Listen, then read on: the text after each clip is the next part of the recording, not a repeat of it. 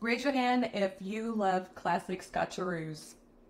Okay, now raise your other hand if you thought that Scotcheroos was something that you had to leave behind if you were following a plant-based or vegan diet. Well, I'm here to tell you, if that's you, then you're going to be so thrilled with today's recipe because we're going to be making vegan Scotcheroos. I know you're going to love these. It's perfect for this time of year because they're no bake and they're easy to make, ready with just a few ingredients in just a few minutes. So, but what I wanted to share with you is I'm going to show you my secret tip for making these Scotcheroos. Have that kind of little scotchy, butterscotchy flavor to it. And also, I've got another special tip, which is how you can share, decorate them for a party. So, without further ado, let's talk about how you make these.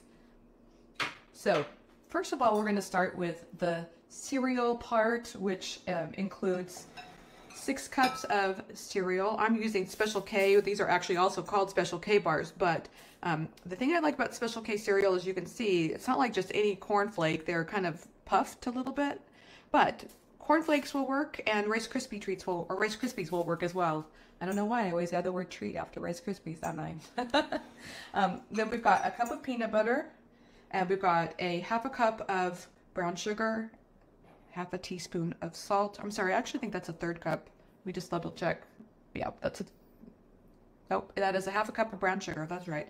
And then what I have here is 1 cup of syrup. Now I'm using Caro dark syrup because it's a nice inexpensive option. You can use whatever you want, but this is a lot. It's a whole cup. And so one option is you can use agave nectar. That works really well. It's not as expensive as something like maple syrup. But if you want to do maple syrup, you should go for it. So the very first thing that we're going to do is we're going to combine the brown sugar and the Caro syrup. So I'm going to stir that together.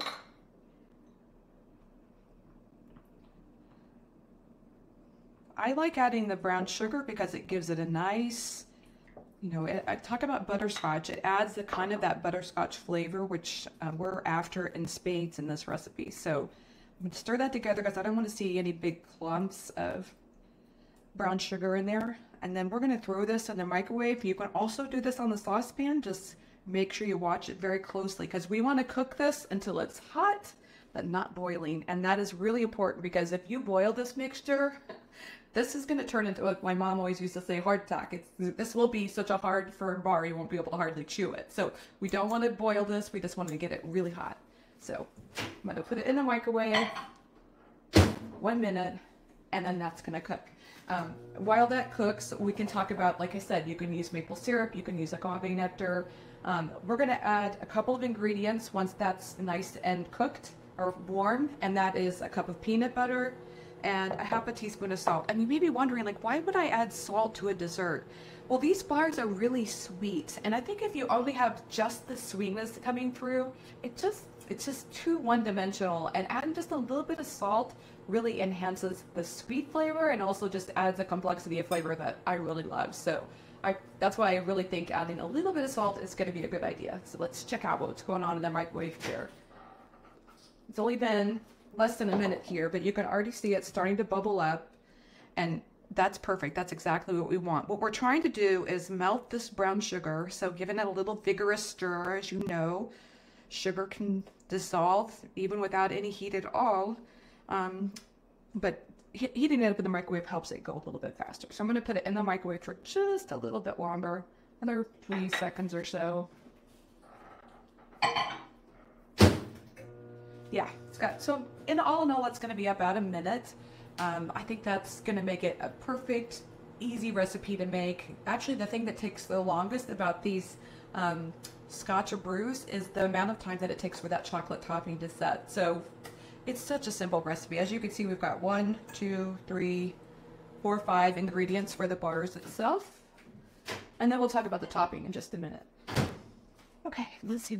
That's perfect, I think. Sometimes what I'll do is I'll give it a good stir and I'll just drizzle it like that. And you can kind of see, you're kind of looking for there not to be a whole lot of brown sugar speckles. And just a nice little stir here will get that going. Now, what you don't want to do is touch this because sugar gets hot really fast. So sometimes I would say, you can inspect an ingredient and see if you can feel the granules. You definitely don't want to do that with this recipe. So here we are. We're going to add this hot liquid to the peanut butter. And I like to use the spatula to get as much of this out of here as I can, because I want all that in there. Put this over here, and then we're going to give that a stir. I'm going to add the half a teaspoon of salt. And what I love about this is the heat from the syrup will melt the peanut butter as well and make it very pourable. So just give it a nice stir. We're just trying to incorporate all that syrup right in there into that peanut butter. Create a nice peanut butter sauce. I wish you could smell this because it smells so good. Doesn't that smell good, honey? Mm-hmm. Mm-hmm. It smells so good, and it just infuses the kitchen with the smell of peanut butter and brown sugar. I love it. Okay, so here we have our 6 cups of Special K cereal, and I'm going to pour this sauce right into there.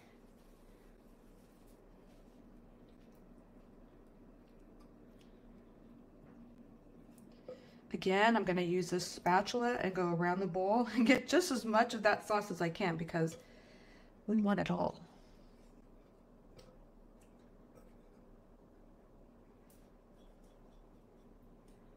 Okay. So then now we're just going to stir this quite gently. I mean, we don't want to crumble up all of those flakes, but I want to make sure they're all coated with the sauce. So a nice gentle stirring will get that accomplished.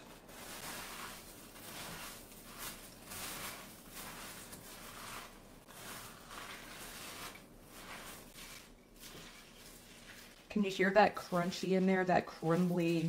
That turns into a crunchy bites of peanut. That's what I love about this cereal concept is it's got sweet, it's got peanut butter, and there's crunch from the cereal. So I love it. It hits all my favorite notes. And don't forget chocolate. Yeah, well, the chocolate's coming in a minute. You're right. Cannot forget the chocolate. So I have this pan ready, and I'm going to show you this tip that I did because I'd like to have I'm using parchment paper, and I'd like to have it kind of extending a little bit on the sides so that when the treats are done, I can just pull it right out. So, but it's kind of a pain to work with. So what I did is I actually just got the parchment paper wet and then crumbled it up and then put it in the pan, and that makes it kind of stay like that. So otherwise it feels like it's kind of difficult to work with parchment paper in a pan like this. So that's just a fun little tip.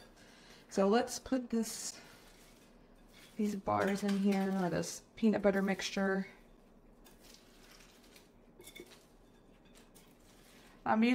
This is basically a 9x12 pan. This one's just a little bit smaller than that.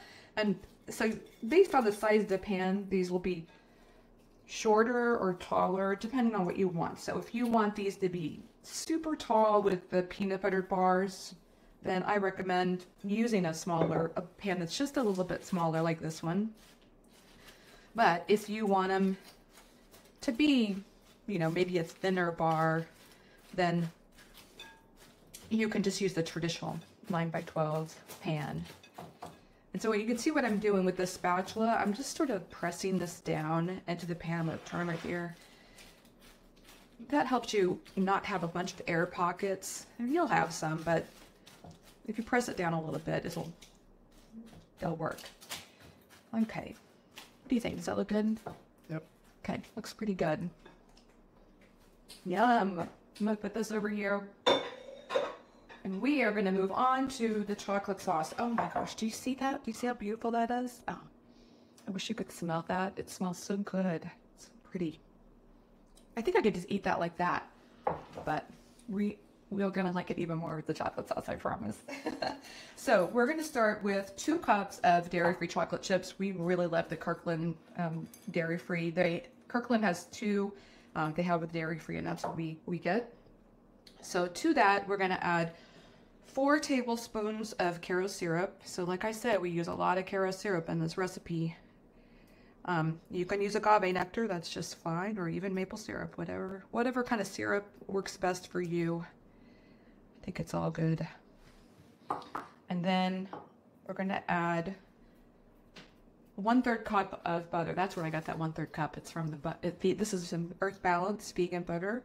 And I don't know if you know this trick about how to measure out 1/3 cup, but basically what I do is the butter has these markations on it, and so I just count 1, 2, 3, 4, 5, and I go a little bit further because 5 1/3, and then I put a little indentation in the butter itself. So then when I open it, I know exactly where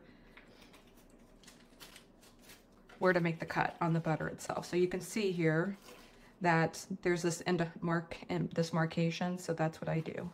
And now I'm just gonna go ahead and cut it into pieces. We're gonna melt it anyway, but this might help it melt a little bit faster. There you go. And then my favorite ingredient to turn this, to make this have more of a butterscotch flavor, believe it or not, is a tablespoon of vanilla. That's probably more than you would put in a typical recipe like this, but I feel like the vanilla gives it that butterscotchy flavor. So in the microwave, this goes, we're gonna stir it, I'm gonna microwave it for like 30 seconds.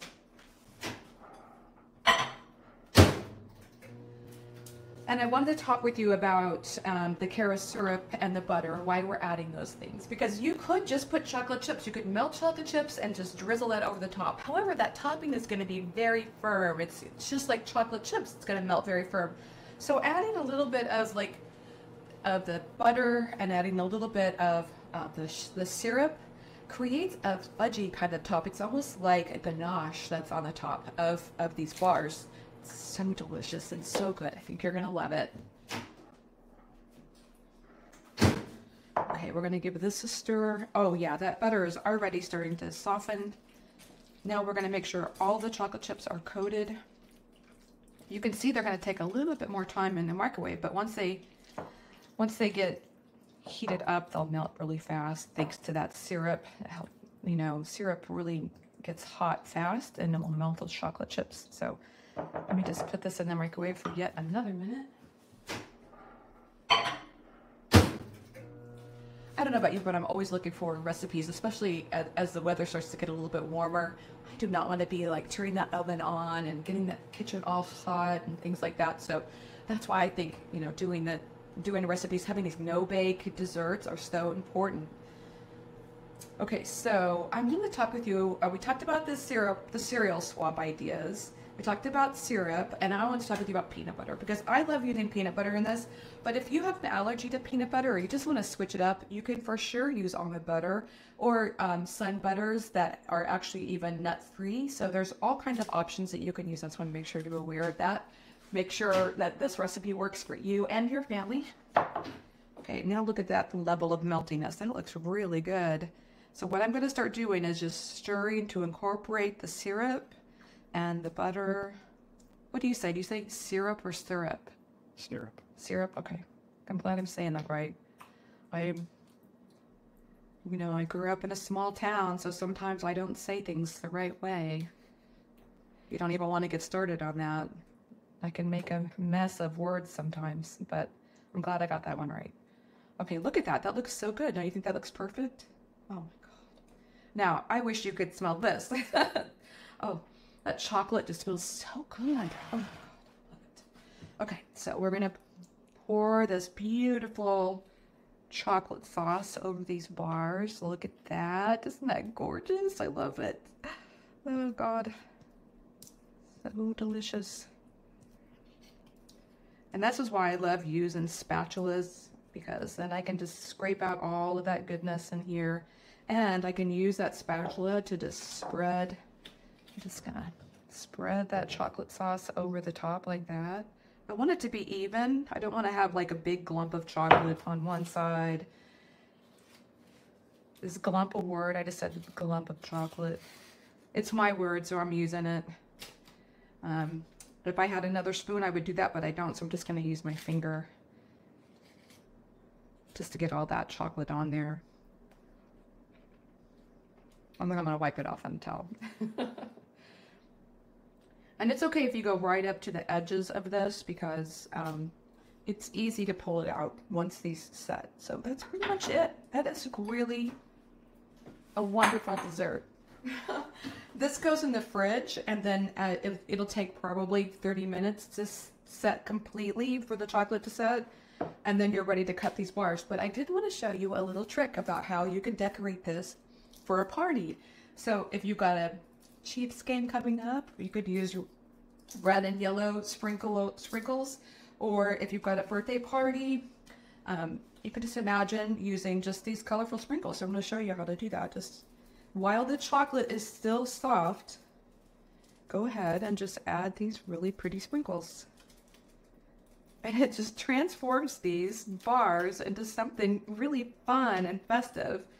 Another option, if you wanted to make them look, you know, more grown up and sophisticated, is add a little bit of, have you ever seen that flaky salt? You can add some flaky salt over the top. That would be gorgeous. And like I say, very sophisticated. So anyway, I just wanted to share that tip with you. Like, just go crazy with the toppings, because it really transforms it from just these simple little bars into something really fun. So I'm going to set these aside. These are going to go in the fridge. You can let them sit. You can let it sit outside. Probably would take several hours, or set at room temperature in the kitchen.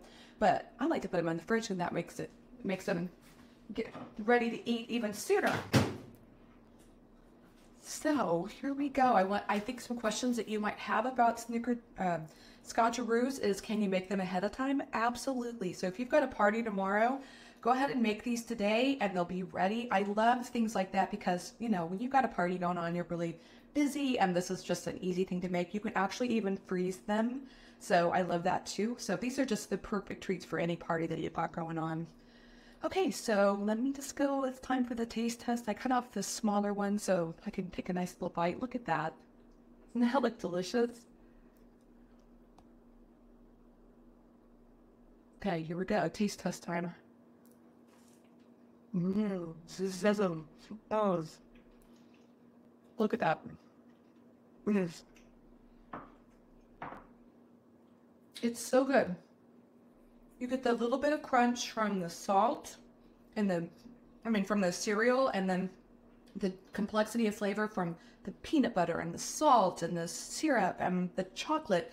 This is dark chocolate too, except that we've added that syrup and it's got the vanilla in there. And so it's just got that kind of scotchy kind of, I don't know. So very delicious flavors all combined together. I think it's going to be hard to just eat one bite. I think we're going to end this and I might just finish this off. What do you think, honey? I think you're probably jealous because you want to bite and you have to hold the camera, so you can't. Well, this has been so much fun. Thank you so much for joining me today. I have had a really good time. I hope you have too. If you enjoyed today's video, be sure to give it a thumbs up and click subscribe to get more recipes coming your way every week.